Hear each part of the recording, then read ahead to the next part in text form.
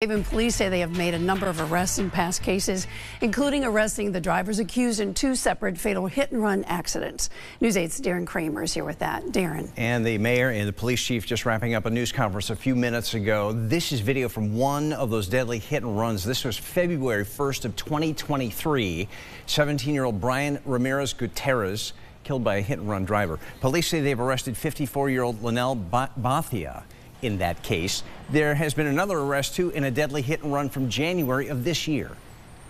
Driving has consequences, and over and over and over in New Haven and in Connecticut, we see people driving fast, dangerously, using their phones.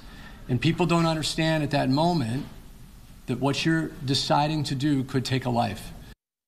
Police say they have also made 6 arrests in recent shooting and several gun arrests as well. The mayor says there are plans in the works to make New Haven streets safer, including red light and speeding cameras and infrastructure changes to try to slow drivers down. I'm Darren Kramer, News 8, and back to you.